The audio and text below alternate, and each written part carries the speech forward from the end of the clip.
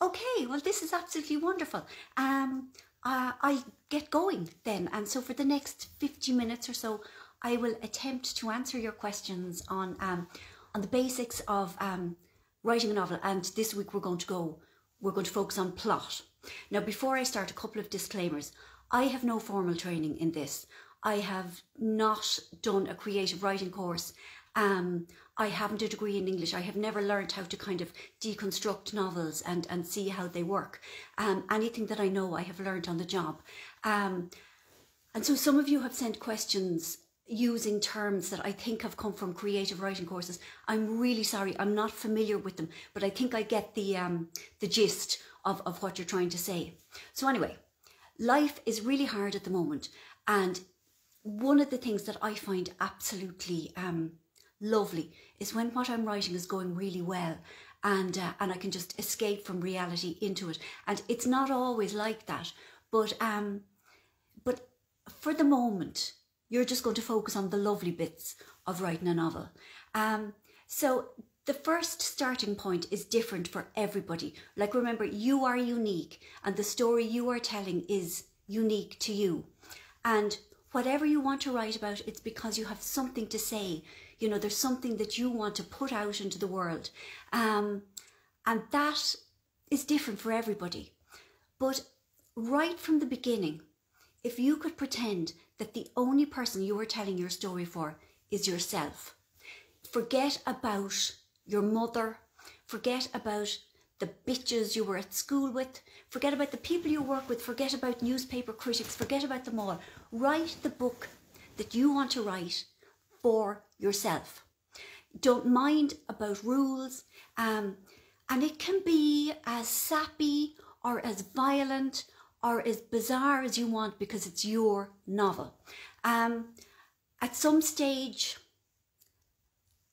you know, the technicalities will have to come in and kind of put more of a structure on stuff. But for the moment, that's what you're going to do.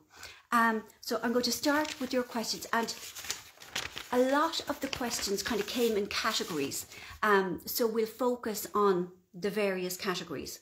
So, okay, somebody called Claire Cook asks, if you could sum up in one sentence a best ever tip for novice novel writers, what would it be?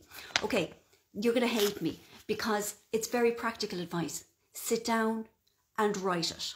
Your novel will not get written if you don't write it.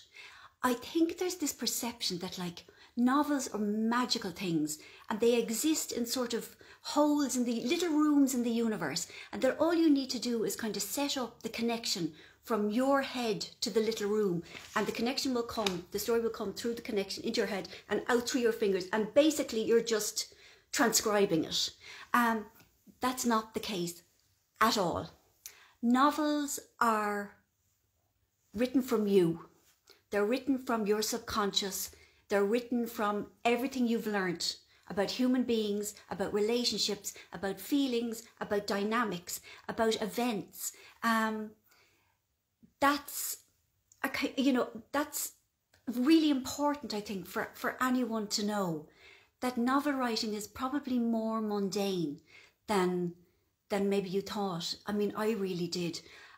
Before I started writing, I used to read an awful lot, but I used to think that, you know, a writer sat down at their typewriter and they typed the beginning of the story, and that they knew absolutely everything that was going to happen between the first word and the last word, and they would just keep typing, you know, all through, you know, the doldrums of the middle, you know, through the ups and downs. They'd keep going until the kind of the foothills of the ending were in sight, and then they just very confidently keep typing all their way to like a wonderful ending. And it's not like that. So sit down and write it. Respect the thing you want to do. Respect it by giving it like time that is exclusively for your novel writing. Like, get up half an hour early in the morning, or, you know, cut out 45 minutes of Netflix in the evening, or, you know, spend less time on Twitter or whatever, but set that time aside and say, this is something I want to do. It's something I've wanted to try. I mightn't be any good at it. I might be utterly fantastic, but I am going to give myself that time to find out. And do it if you can every day. Also, if you can, do it at the same time every day, because I found that most interesting creative work comes not from the conscious head, but from the subconscious. And you can't always, that door isn't easy to find a lot of the time. You know, what works to get you in one day won't necessarily work the next day. But if you're trying to write at the same time every day, your subconscious can become sort of trained to go, okay, I'm here, you want me, what do you want today? So yeah, so try and write every day if you can. And don't judge what you do, especially in the beginning. You know, at the moment, right now, what you want to do is you want to have fun, and you want your confidence to build, not for somebody to come in and say, for the love of God, you'll never get published with this. Nobody would ever get published with their first attempts. You should see mine. They are like, I'm sweating even thinking of how bad they are. So anyway, so you're going to sit down and you're going to write for half an hour to 45 minutes every day. And the next thing is, a lot of people have asked, do I know the entire plot before I begin? And I don't, but I'm going to tell you about my friend Ella Griffin, who wrote The Flower Arrangement, which is just such a beautiful book, and I would really beg you to read it. Right, she does so much work in advance that not only does she know the whole story, but she actually knows what's going to happen in each chapter. And she has some, would it be Scrivener? She has some fabulous software that has all her chapters, and you know, and she can fill them in kind of as she feels it. And that's not how I work. And all I'm saying is there is no wrong way to write a novel. That like your choice is yours. You know, I think a lot of people are sort of hidebound with this feeling that there are rules and that I'm not doing it according to the rules. Really and truly, I hadn't a clue. When I started writing, I knew nothing. I mean, and it's fairly obvious, you know, from my earlier books that I hadn't a rashers. But so when I start, I have a character, usually just one, usually a woman. And I have an issue or a situation that is interesting to me. Like when I wrote The Break, I was interested in a sort of a gruesome way by the thing of like people in long-term relationships taking time out. And I was drawn to it, and I was also sort of horrified by it, but I was interested enough to know that I wanted to write about it, but I had no real idea where I was going to go with it. And over time, you know, the character of Amy got fleshed out, and the character of Hugh and their situation in their life, but I really didn't know. You know, a lot happened in that book, and I didn't know, and that suited me. And it may not suit I mean, obviously it doesn't suit everybody. It wouldn't suit Ella Griffin, for example. But you find your own way. And I mean, especially at the beginning, if you have just vague ideas of where stuff is going, you don't have to write in a linear way. You don't have to write chronologically. You know, you can write what you think might be your first chapter. And then you might think, I'm not really sure now where to go, but I'm going to write my 5th chapter. I know that something happens in 2 weeks' time down the line. And you can also say, I know something happened to her in her past that was in some way, it's going to be meaningful in the novel, in this novel that I'm writing. I'm not exactly sure yet, but everything you write gives you information. And you don't have to start slotting it all in immediately. Like, your plot can be written in, I don't know, chunks of material, if that makes any sense. And then much later, like, you will try and knit it all together in a, you know, a coherent storyline. And there would be some things that you find you don't even need anymore. Like, I jettison a lot of stuff, which is kind of excruciating. Like, you know, I mean, and I cod myself. Like, anytime I delete a chapter or some stuff, I move it into a file called slush, or sometimes I call it ideas. And I always say to myself, yeah, well, look at now, I'll be back for that at some stage. I mean, that's going to come in I mean, that's good work, you know, and I'll be using that now for, excuse me, maybe later in this book, or definitely for the next one. But it's not wasted. But it's completely wasted. Except it's not, because it's either given me information about who my characters are or who they aren't. Now, I'm going to start looking at some of your questions, if you bear with me, and I will, okay, right, yeah, how to get started. Carmen Glanny Gallagher asks, do you have to know the whole plot before you start, or you just blast ahead? Just blast ahead. Although, if you would prefer the safety of plotting, then plot. How do you make a story or a plot extend over a couple of 100 pages? You know, that's up to you.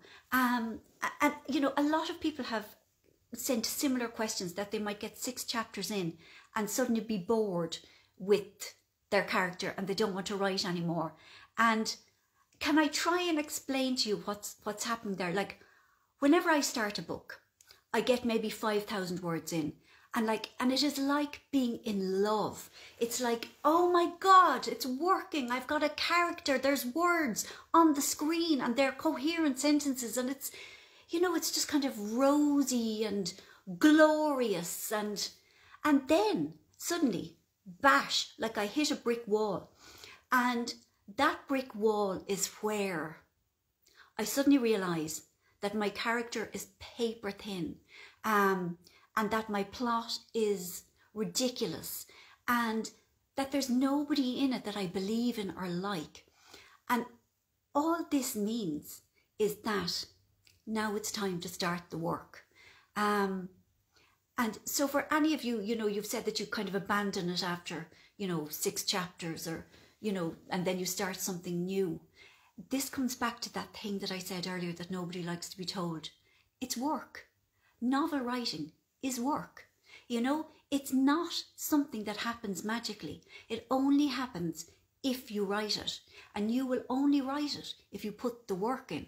And people hate me when I tell them that, and I'm sorry, and I sound really schoolmarmy and smug, and I don't mean to be, because if you do put the work in, it's the most wonderful thing. You go from having this kind of cliched, paper thin, fairly contemptible every woman, or, you know, whoever your characters are, and you go deeper and you find out things about them. And there are things suddenly that I've learned I admire about my character, or I find out something bold she did or they did. And I think that's cool. You know, you are far more nuanced than I realised in the beginning. You're far more complex.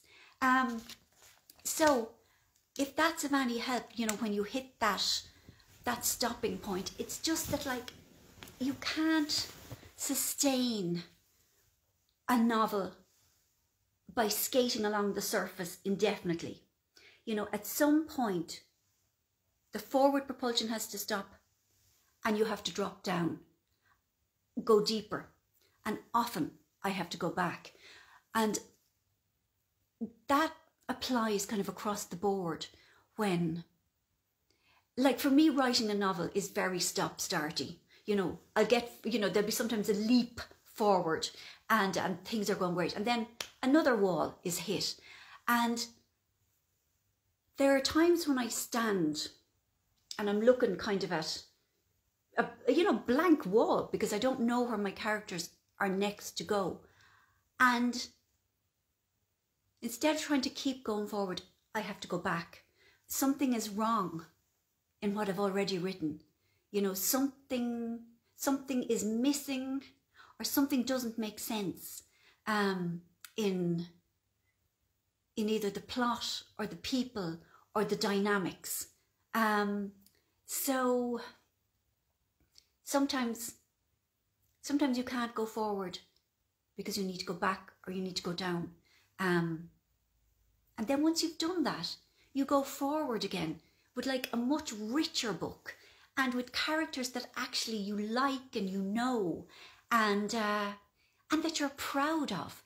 I mean, there is something about, it's very frustrating, like when you're stuck, and I'm often stuck. But when you put the work in and you can see that your book and characters have become better, then you're glad. And then, then you've learned skills and you've learned not to be afraid the next time. Although I always forget, anytime I hit the wall, I'm like, in fairness, like this, right, I have to start again, yeah, like it's, and another thing, people have asked things like, how do you know when it's right? Like, you don't. Like, this is not a science. Writing a novel is not a mathematical formula. And very often you and I have to make decisions about where do I go in my plot. And once you make that decision, you're saying goodbye to other storylines. And I'm often wondering, how do I know whether it's right or not? And the thing is, I don't. And that's the challenge, I suppose, living with the uncertainty and kind of trying to trust your own decision-making powers, and then also realizing actually there is no right feckin' answer here. That there are several possible answers, and I have to choose one, and I will never know if it was the best one. If that, I don't know if that's of any help. I mean, it's like an awful lot of life. Nobody is going to kind of jump out from behind a barrier and say, ha ha, well, I can tell you all the wrong things you did in your life and all the wrong decisions. You would have had a much happier life if you hadn't got on that bus in 1963 or whatever. The thing is, if it works, and it will work, because you'll know if it won't. It could have been maybe better, it might have been a lot worse, but if it works, then it'll have to do. So there's a lot of kind of living with uncertainty, or, as a writer, as a novelist, your challenge is to live with never really knowing, which is why it's nice to have people that you can trust to give you feedback. I'm going to come to that now. Right. A lot of people asked, who do you show your work to and at what stage? I would be very careful, especially at the beginning. I think there's something really lovely about when you've started to write a novel and you have written things and you like them and it's thrilling and kind of things are coming together. And if you show it to somebody and they pour scorn in it, or they're a bit kind of, yeah, well, yeah, good, yeah.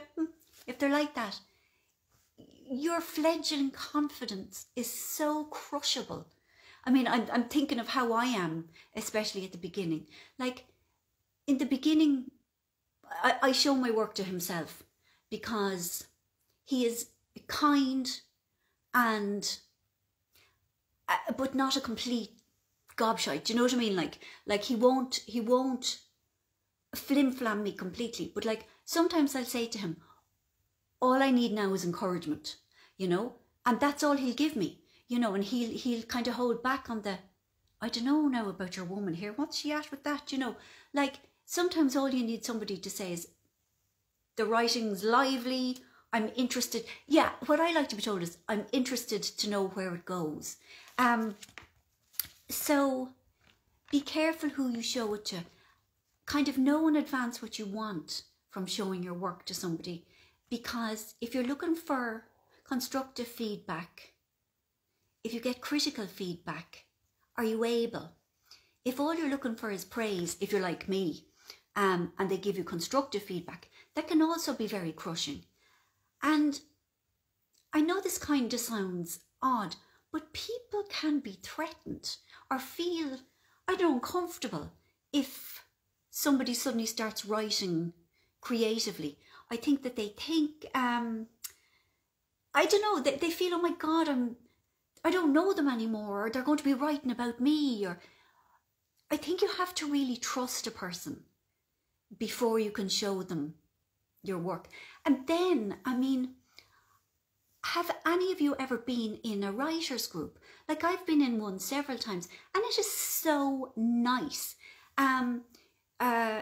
Like, we were all writing novels, and we were all at various stages, and we'd write for a bit in each session, and then everybody would read. And I mean, I would always read my best bit. I mean, I think we all did. And then we'd praise each other, and we'd say what was good about each other. And then there were times when, you know, somebody was like genuinely grappling with characterization or plot or whatever, and they would bring it to the group, and we would give it serious consideration, but nobody would be kind of gratuitously unkind.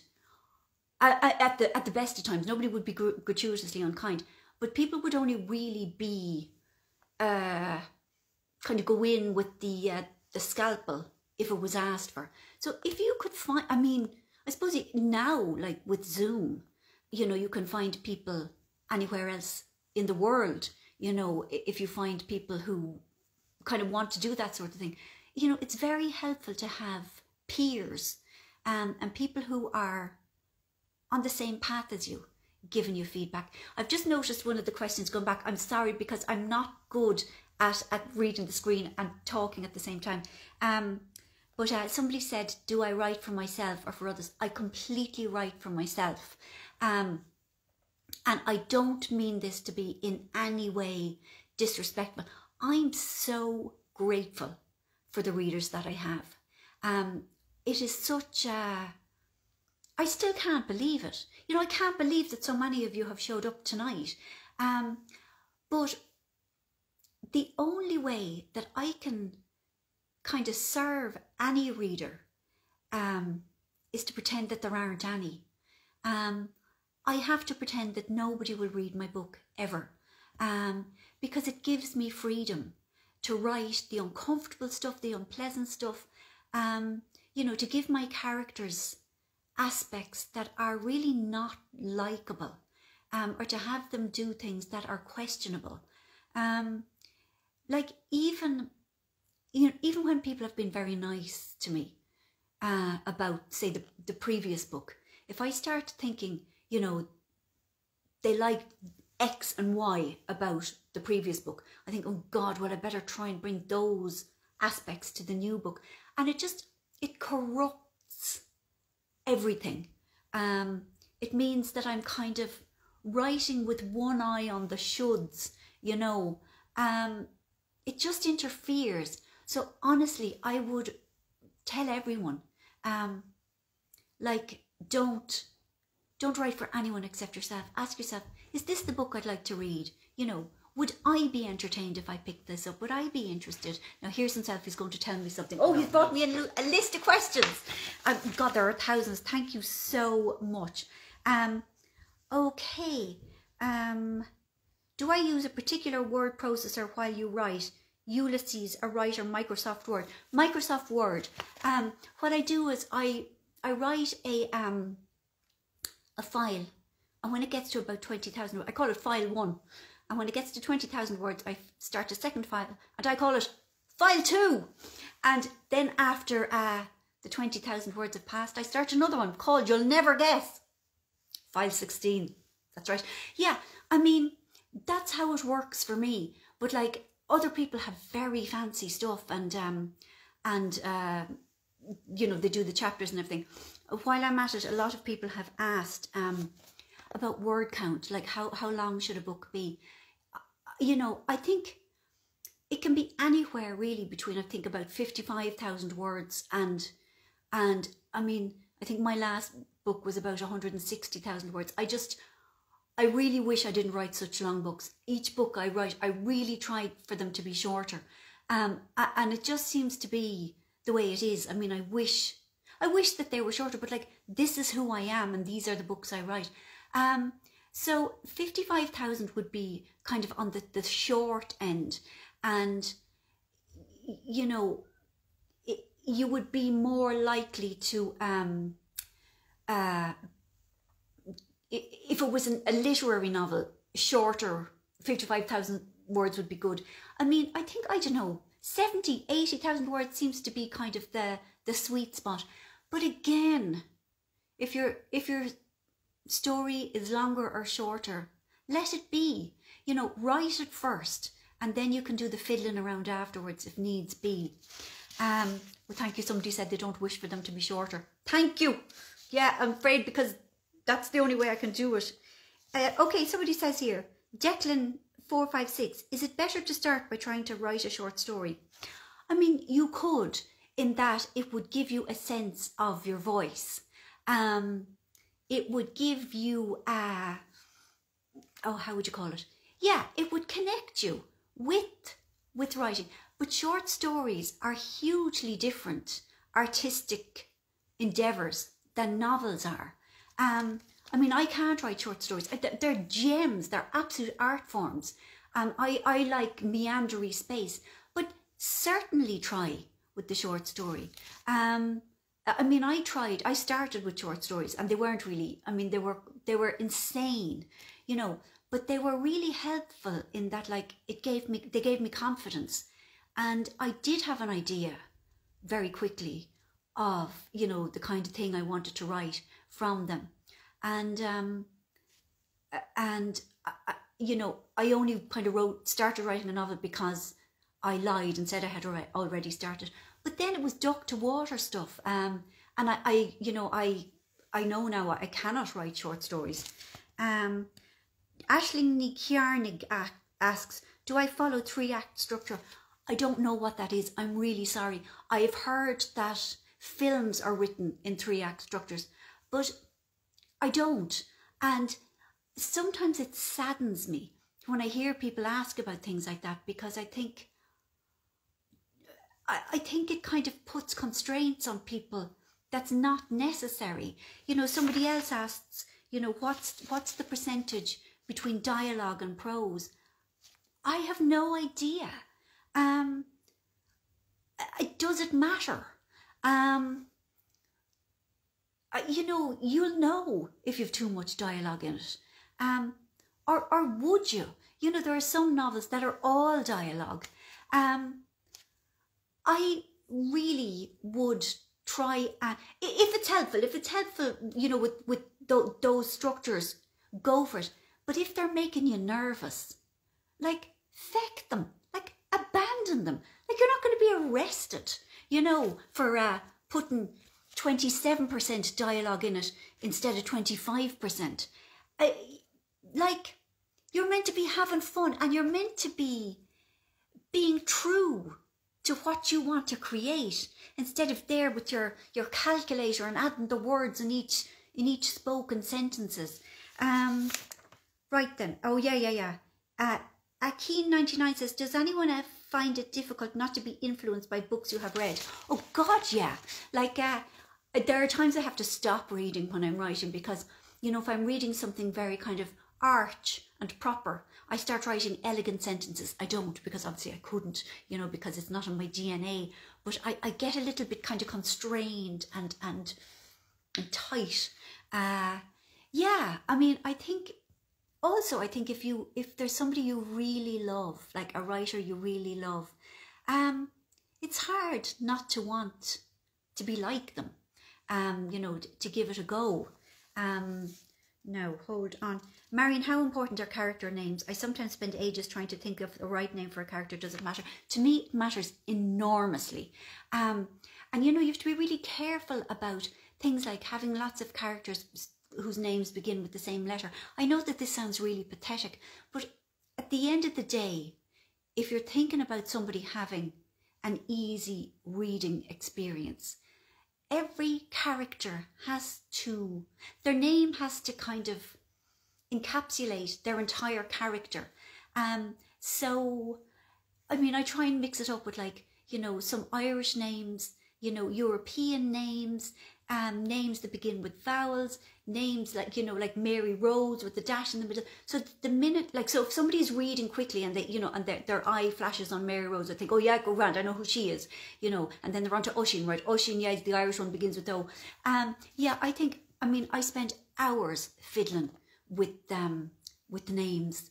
I mean, I actually have probably at least three, most days I Google things like Arabic women's names because I'm looking for, you know, something kind of pretty that makes their name stand out. So yes, I spend way too much time probably on characters' names. Right then. Oh yeah. Okay, research and how much should you do? Right. Everybody's first novel, they say, is the most autobiographical of all their novels. It's not the case for everybody, but I think it seems to be the case for a lot of people, you know, and Maeve Binchy said, write what you know. The thing is, you don't have to write what you know, but if you don't know it, you have to be prepared to research it. And again, that's entirely up to you how much you do. But like if you're writing a novel set in 16th century Holland, you're going to have to research it.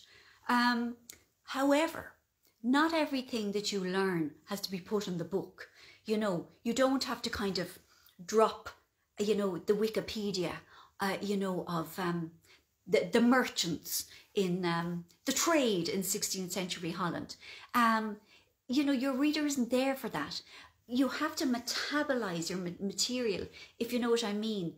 And very often, if you do the research and you feel you researched it well enough, you actually need to put very little into the novel of the research. You know, they can be, the pieces of information that you get to create time and place can be side, how would you call them? They needn't be the full focus of every sentence. It's a tricky one. But again, this is something that I haven't kind of stressed enough. With any book, you do so much rewriting. Like, well, I do. Like, I rewrite sentences. I rewrite paragraphs and chapters. Also, I move them around. Like, it's like, in a way, having, you know, solving a Rubik's Cube, like having lots and lots and lots of chapters. And especially like if you have a novel with a lot of characters, you know, that I have to keep moving them. And like if I move one closer to the start of the novel, it impacts on how, you know, how much information is doled out through the rest of the novel. And a lot of people have asked about, like, do you start with something, you know, should a novel start with like a big event? Like, it doesn't have to. I mean, you can use a prologue that can hint at something big coming at some stage in the novel, and then you can take your time then kind of working up to it. But like every novel is about some sort of change. Either like somebody gets killed, or somebody loses their job, or something happens, you know, and it can be small and it can be enormous. You know, a war starts, you know, the Archduke Ferdinand gets assassinated. It can be anything, but like something has to happen to change the order of life in the novel previously. There can be no story without something bad happening. I'm sorry, you know, there is nothing more boring than hearing about somebody's happy life, you know, like you can listen to it for so long about their excellent children, their wonderful children, their gifted children, their fabulous job where they get paid tons and they have to do feck all, you know, and you're delighted for them for a little while.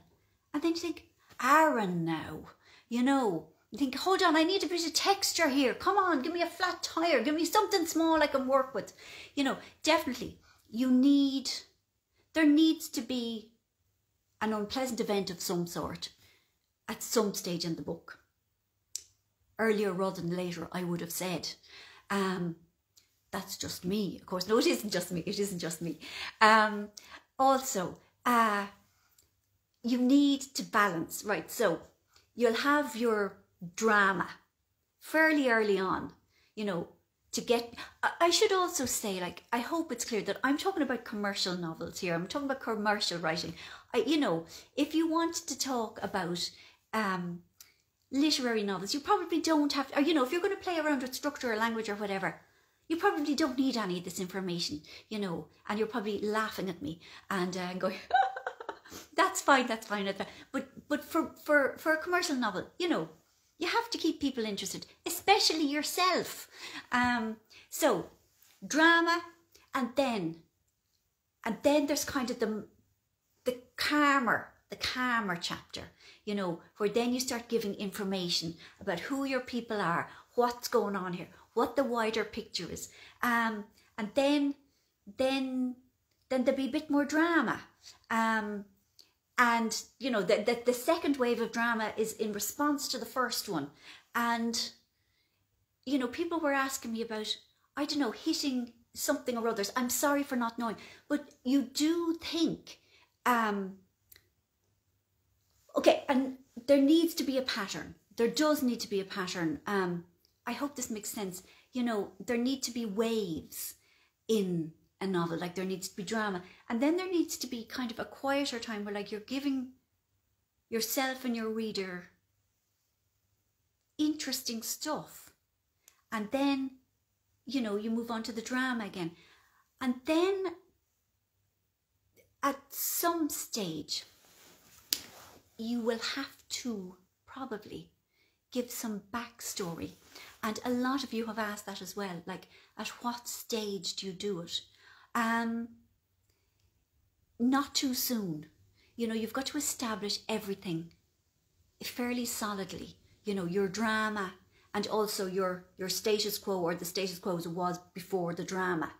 And only then do you start kind of introducing past stuff. But you don't have to know exactly when, because chapters are there to be moved around. Do you know? Like, write it anyway, and if you've gone too soon, you can just move it back further into the novel. Now, I'm going to talk to you about POVs, point of views. Took me a long time to know what that was. Okay, or voices, right? First person is simply when you write the I.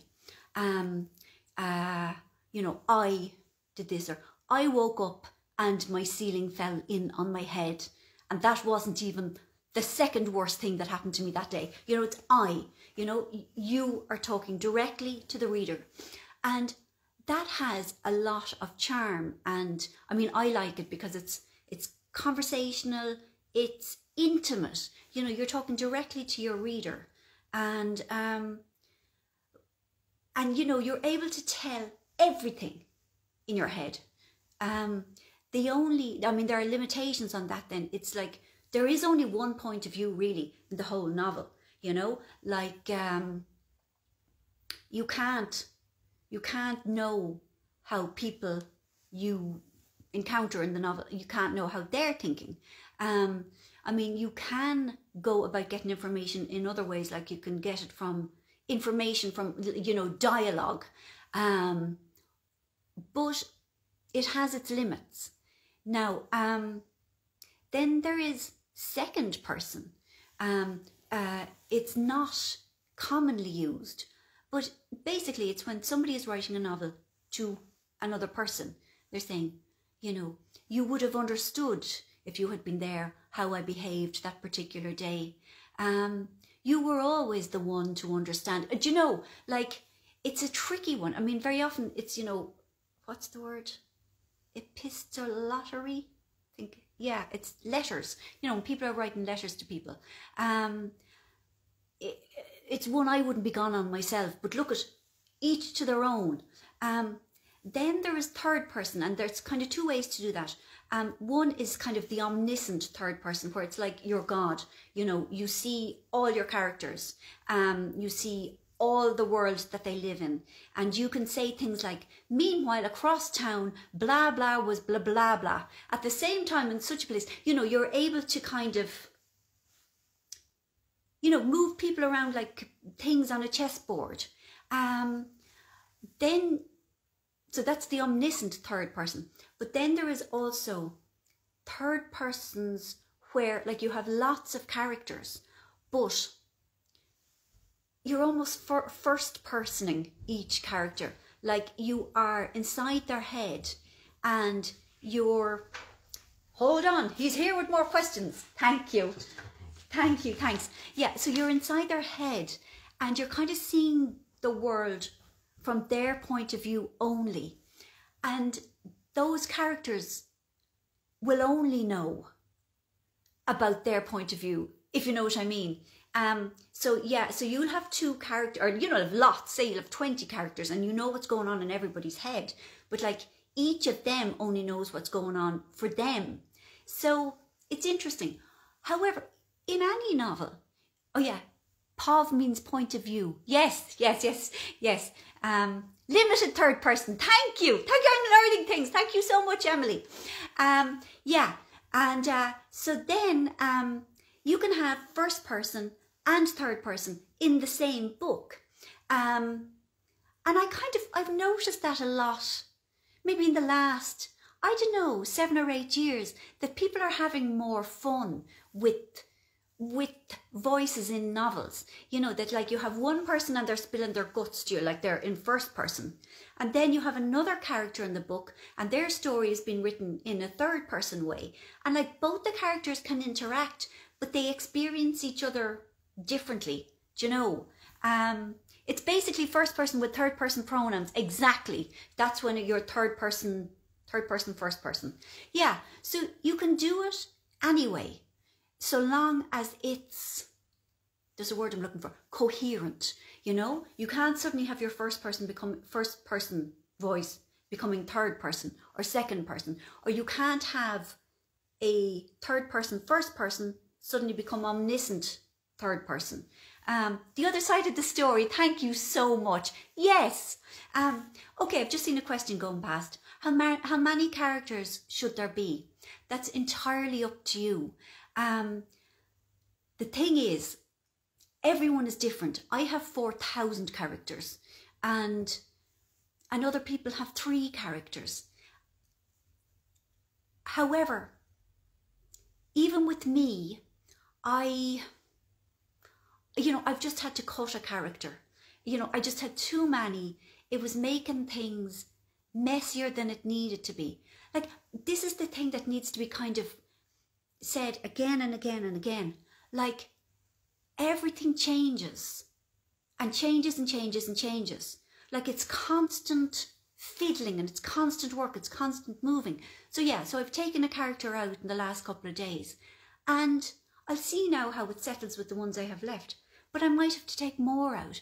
And you know, it is very painful because he was a lovely fella. Like, you know, I really liked him and he had some lovely dialogue, but he didn't really fulfill a function that the other characters weren't already doing. So you will decide. And if you like having lots of characters, have lots of characters. But do understand that at some stage, your plot can get crowded and you can't it's not really on to create a character and then abandon them. You know, they have to kind of remain like a thread through. You know, you can't, yes, I do grieve lost characters. Somebody just died. I feckin' do. You know, I do. So hold on now. Yeah. So if you can't give each character, even the small ones, their own special light, let them go, you know, and if they're not fulfilling a genuine function, let them go. It's very hard. It's very hard, you know. And then you might get further along and you think, oh, feck, I feckin' did actually feckin' need them. And, you know, so it goes. You, what's the word? You bring them back to life. Now, hold on till I keep looking at my questions. What about having two first persons points of view? Yeah, I mean, absolutely. But you have to be very sure to distinguish them.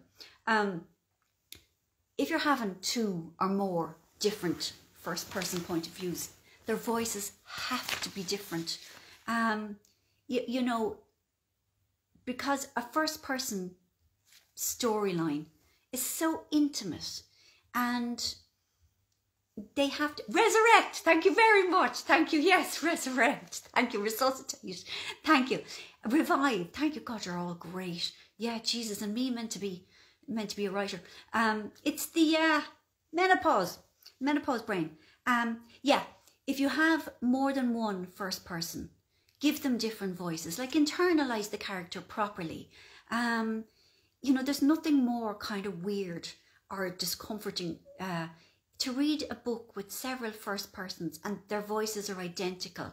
The Poisonwood Bible by Barbara Kingsolver is the most wonderful example of 4 different first person point of views. It is just, it's glorious. Read it if you haven't already. What about contrasting character points of view, i.e. alternating between points of view? Do you mean telling the same facts from 2 different points of view? I mean, it's absolutely, I'm just reading a book at the moment where it's being done. And so long as both points of view, both versions of the same event are actually giving fresh information to the reader, so long as that's the case, then work away. Like, it's absolutely grand. You know, don't do it just for artistic enjoyment. You know, like anything like that's done, like anything that's really done, ultimately has to serve the story. Now, a lot of people have asked about putting real people in books. I'm going to see if I can find a couple of the questions. Okay. Do you think you should draw on your own experiences, write about what you know, and if so, do it in the first person? I mean, it's entirely up to anyone to draw on their own experiences. And I have found, like, I mean, you know, I wrote about rehab and Rachel's holiday, and I had been to rehab. I don't think it's a good idea, although it doesn't matter. I mean, I think if you try and fictionalize, sorry, himself has just flashed me a sign that says 50 minutes. I will finish up fairly soon. Got this flu, lads. Okay, you should have to do anything. You know, you don't have to draw on your own experience. But if you want to, realise that things that happen in real life don't always happen in the same neat way that stories do in fiction. Like, stories in fiction are tidied up versions of the messy way our lives play out. So if you are using things from your own life, you're going to have to repackage it to make it more readable. Also, and I think this is sort of lovely, if you start with something real, either about yourself or, you know, that happened to somebody you know, sooner or later, if you keep at it, it changes. It moves away from the original event, the real life event, and it changes. It becomes its own thing, and then you're sort of free from reality. Now, about including real people, I think if you're a writer, you're constantly kind of taking notes. Everybody you meet is interesting in some way, good or bad, and it'll go somewhere into your subconscious. But the idea of putting an actual real person into a novel seems to me, I think everybody would agree, would be a very mean thing to do. If you feel you have to,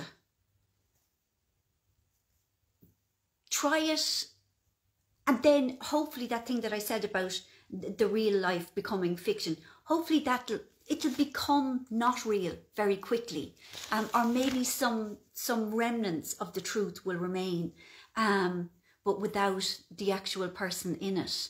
I think, you know, novelists have responsibilities, and I would really bear that in mind. I'm sorry, now this absolutely rattled by. How do I manage a large document? Any special software? No, Word. But like you don't even need a computer. Like you can write with a Pion Louis and a pen, or you know, you don't have to have things, technology, although it's handy for saving things. So look I think we're coming up to an hour now. Next week is going to be on characterization. However, I did say that we are going to have, thank you whoever said good girl Marian there, I'm going to give you a daily challenge every day for the next week. Every day for the next week, you are going to write 500 words. I am going to post a sentence on Instagram and Twitter every morning, and you will use that to write your 500 words. Please do not overthink it. Write quickly. What this is for you is an exercise in getting in touch with your subconscious. And also to see what sort of genre you're drawn to and what dynamics interest you. So please try and do that for yourself. It's 500 words. It's really not that much. And we'll meet back here next Monday at 7:30, and we will talk about characterization. Thank you so much for coming. It was such fun. I hope it was helpful in some way. But you know what? If this is something you want to do it. Why not? You know, there are no gatekeepers. Do what you like. Have fun with it. Do your writing exercises. See what it tells you. And see you. Have a good week. Stay safe. Wear your mask. Isolate. All of them things. Thank you.